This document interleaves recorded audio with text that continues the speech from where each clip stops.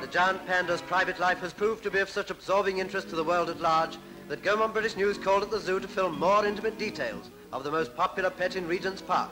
It was the panda's bath night, but the panda was in a temper. He wouldn't behave, and the camels were rather disgusted.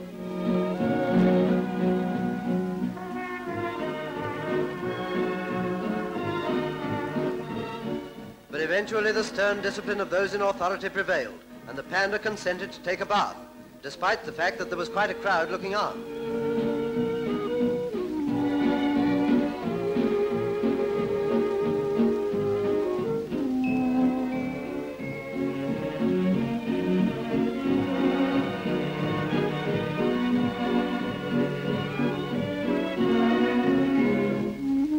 After that he was put to bed, but he was still in rather a fractious mood.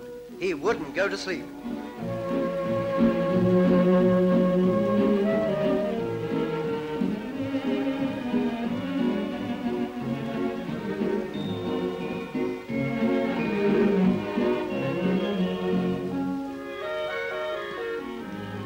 But in the night he dreamed that only bad little boys don't wash.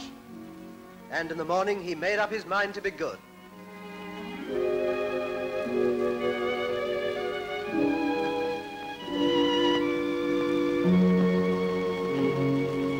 Yes, he's a good boy again.